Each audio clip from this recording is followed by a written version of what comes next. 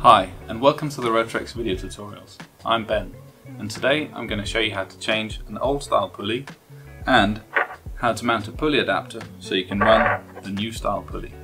So we're going to break this procedure down in a couple of steps. Firstly, we're going to remove the old style pulley, then we're going to mount the pulley adapter. Now, to mount an old style pulley again is basically the same procedure as mounting the pulley adapter. However, you'll be using a different tool to hold the pulley. We're going to begin by removing the old pulley. To do that, we're going to need a breaker bar fitted with an 8mm Allen key and a tool to hold the pulley. This one is actually a 3D printed version that's available on our website. So to remove the pulley, we're going to fit the pulley removal tool to hold the pulley. We're then going to use our breaker bar to loosen the bolt in the middle. This may require some force. Once the center bolt is loose, we can remove it by hand. Now that we've removed the center bolt, we can remove the pulley. We can now see the interface between the supercharger and the pulley, which in this old style is a smooth surface.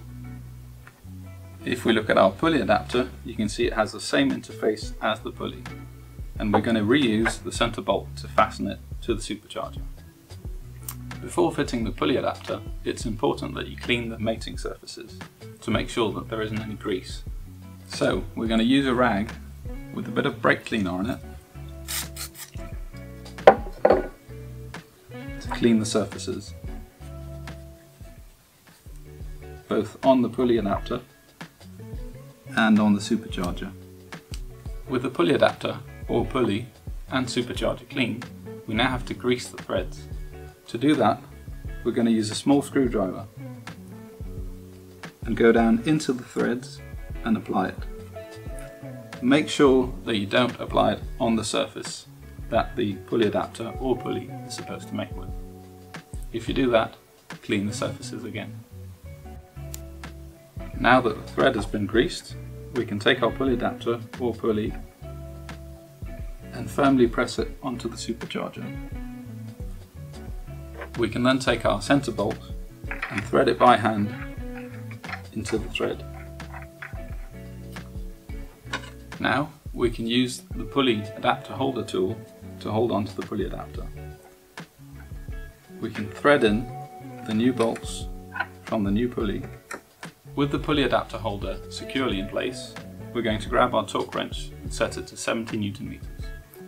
We're then going to tighten the center bolt. Now, with the center bolt tightened, we can remove our pulley adapter tool. Now that you have your pulley adapter mounted, you can mount the new style pulley. The procedure for that is in a separate video. Please be aware, if you're using a non-ROTREX branded pulley, check the bolt depth. The bolt should not protrude more than 5mm from the backside of the pulley.